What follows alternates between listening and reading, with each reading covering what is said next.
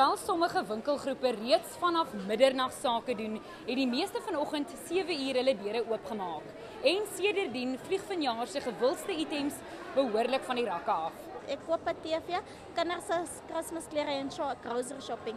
I actually bought toilet rolls, a lot of toilet rolls, because last year I only got few. Yeah, I come from to buy for my kids things, cornflakes and some 2 liters and chocolate. Nee, ons kyk na Xbox 1, iPad, miskien 'n creepy crawly.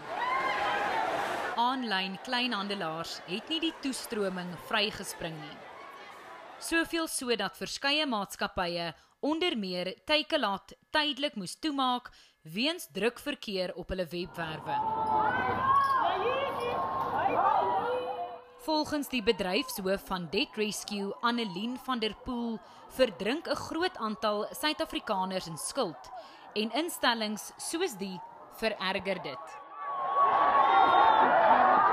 In terme van statistieke is 23-24 miljoen van ons verbruikers kredietaktief en van hulle is amper 40 of oor die 40% nou al oorbelas. So ek dink definitief ons sien dat mense baie makliker gebruik maak van hierdie omstandighede en definitief baie meer spandeer.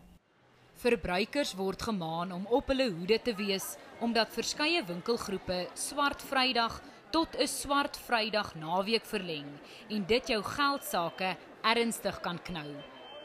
Maak seker dat jy terugkom, boeke vat, weet wat jy het om mee te lewe tot die einde van die maand en neem asseblief net in ag vir baie mense wat vroeg betaal word in Desember, jou volgende salaris kom eers laat in Januarie. Daar's 'n redelike tydjie wat jy moet deurmaak tot dan toe. Mia Spies, E-nuus, Johannesburg.